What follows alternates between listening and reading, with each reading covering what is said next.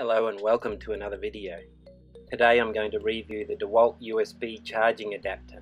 This kind of thing should be in everyone's kit.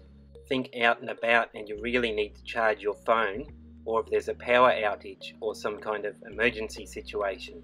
If you're a bit handy, chances are you might already have battery operated power tools. This isn't just limited to DeWalt, other brands have these too. Another advantage is third-party batteries are extremely cheap. Let's have a look at the device in action.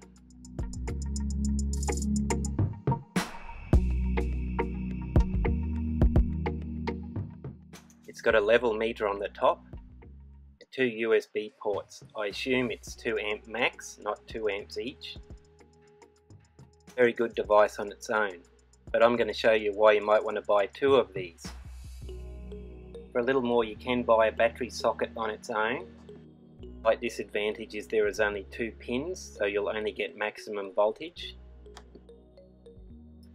One disadvantage with both of these sockets is they don't fit very tight. If you want to use this to convert old power tools to lithium ion, you'll have to keep this in mind. Let's compare the socket with the one on a DeWalt drill. The DeWalt clips on in multiple places.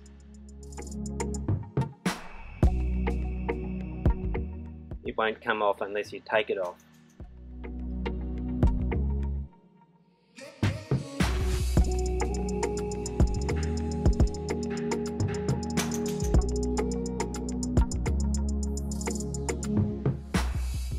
Now let's open it up and have a look.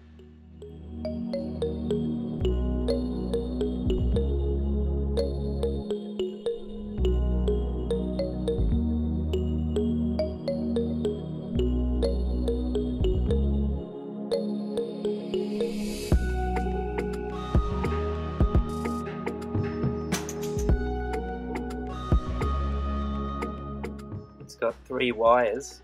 They're labelled B+, B-, and ID. Now we'll plug it into a battery and put the multimeter onto it.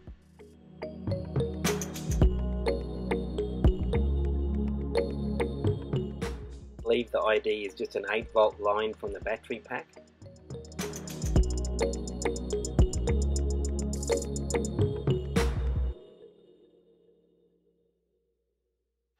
There out of frame is our 20 volt.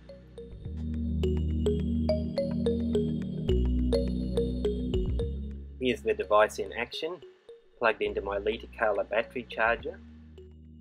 I'll review it later. I actually desoldered the ID wire and it still works.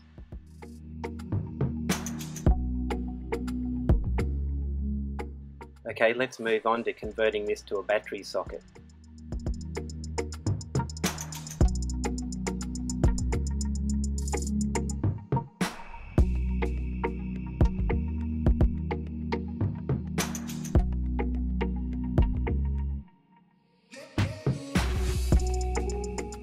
If you want a simple socket, it'll work just like this. The outer pins with the blue and red wires are our 18 or 20 volts.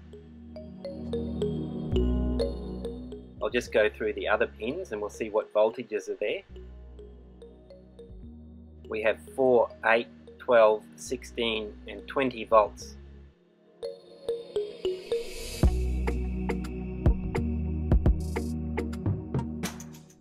Now I'm going to assemble it in the original case.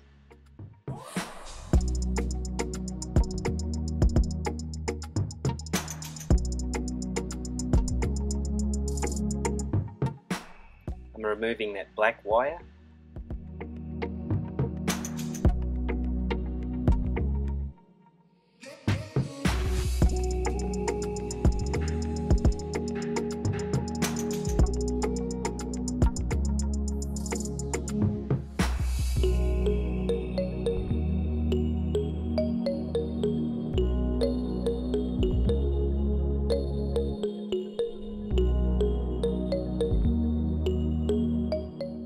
And of course connect the wires directly to your device, but today I'm going to use an XT60 socket.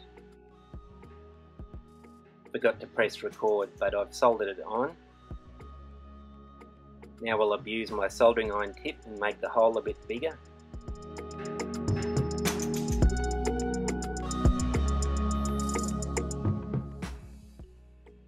Next we'll super glue it in place.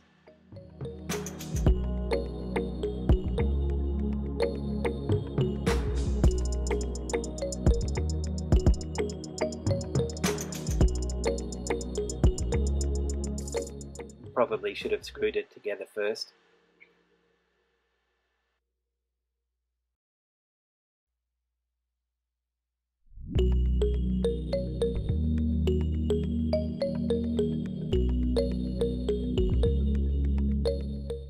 And here it is working. It's your path to cheap 20-volt battery packs. Tell me in the comments what you would use this for. Now you can get a panel mount plug. I was unable to find a panel mount socket. Socket being the female connector. The reason you would use a female connector on a battery is stray wires. See here, you're unable to short them. On a male you would have a spark or a meltdown and a fire.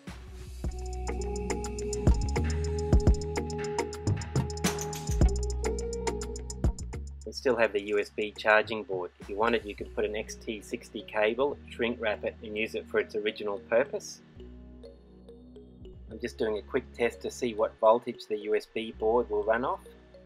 I'm using the DPS 3005 power supply I reviewed earlier.